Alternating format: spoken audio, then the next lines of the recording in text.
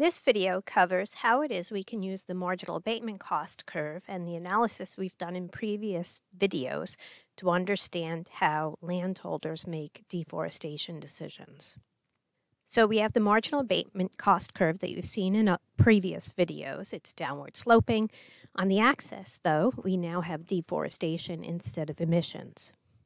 What this means is that deforestation increases along the x-axis, and that our reduction in deforestation decreases along that axis. And the way that we can think about your marginal abatement cost is that this also represents the marginal cost of reducing deforestation. So instead of abating or cleaning up pollution, we're reducing deforestation. So here, the marginal abatement cost is reflected in the opportunity cost of land. What this means is that a landholder who owns forested property must decide if deforestation is worth it.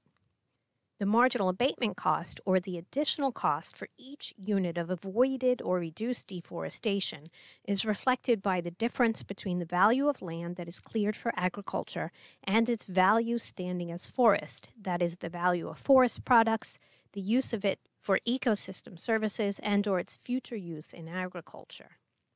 So the question that we want to answer is it worth it to the landholder to reduce deforestation from something that you see in the graph below as D0 to D1? If not, can we make it worth it to the landholder with a policy instrument? In this analysis, we know that the landholder is thinking about how much income is lost and how much value is gained.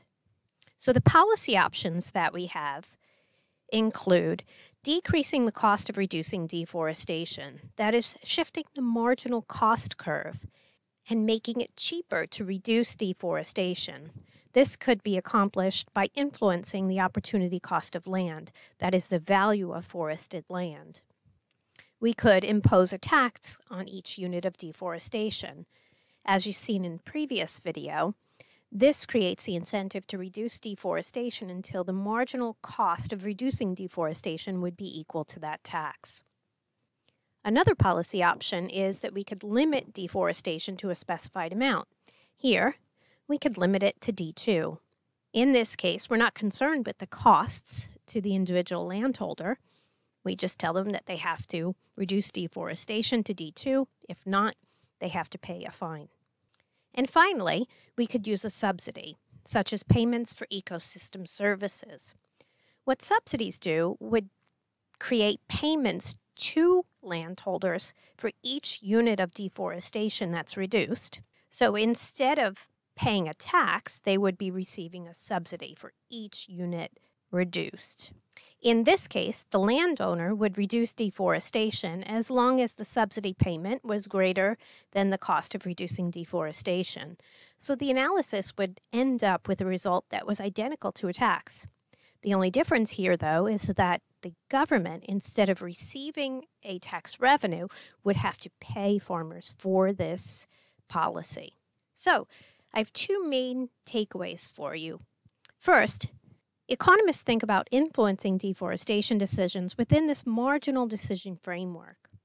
And second, the opportunity cost of land is a key determinant of how much a landowner will deforest and how much they will respond to different policy instruments.